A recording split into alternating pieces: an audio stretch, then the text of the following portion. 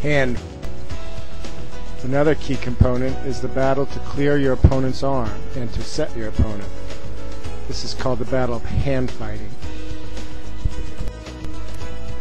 Utilizing 2-on-1 and single grip tactics, you can create movement and dictate movement, looking for arm drags and arm clears, while at the same time remembering the battle for head position and stance positioning. Use hand fighting grips to move and set your opponent. Move him out of his defensive stance. Now you are creating offensive angles utilizing head control, hand fighting, and stance.